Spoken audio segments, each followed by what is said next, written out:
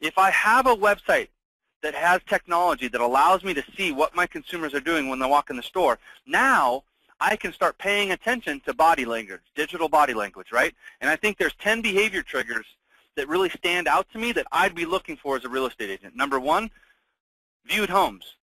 What homes were viewed? How many? Okay. How long were they on the website? Did they save any homes? Did they set up alert? Did they set up their own listing alert? Or maybe they refined a listing alert. Did they request more info on a listing? Maybe they raised their hand. Maybe they came back to the website and their zip code or neighborhood changed. Now they're looking at 2 different neighborhoods. Or now they start looking at short sales and foreclosures, condos, townhouses. Maybe they viewed a market insider type report, right, which is neighborhood data, school information, market analysis. Maybe they're starting to look at specific neighborhoods on how the amenities look, school information. Maybe they raised their hand and want a pre-approval request. Or maybe you drove them back enough times where they updated their phone number and they gave you a valid phone number. These are behavior triggers. This is digital body language. This is what we watch for. This is what we watch for. This is why it's important for you to stop the search of that consumer, make sure they don't go back to a Google, a Craigslist, a Zillow, a third-party website, wherever, and they come and get content from you.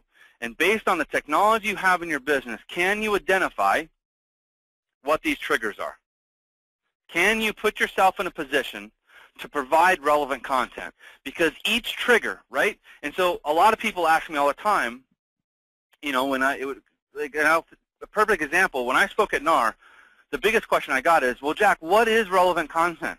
How do I know? There is no script of relevant content. It's different for every consumer. What we pay attention to is digital body language or behavior triggers, because this will determine our next call of action, doesn't it? If someone comes on our website, they've looked at 20 homes, they've saved 2, one of the houses they looked at 5 times, doesn't that trigger you to know exactly what relevant content is? For me, it would. Like, relevant content would be information that they can't get online about that house and they can only get from an agent. I'm going to provide that. You have to start looking at the MLS as your tool to help consumers get what they can't get without you. Does that make sense? Like, if I know someone's on my website and they saved a house and they looked at it 5 different times, I'm going to call the listing agent.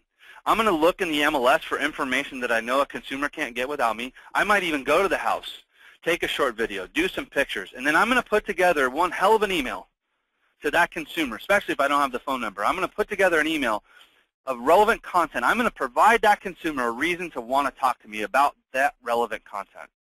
And what it does is you start to change the mentality. You don't want to be, it's not good enough to be seen as just a real estate agent. You really have to put yourself in a position to be seen as a neighborhood expert. I hope that really makes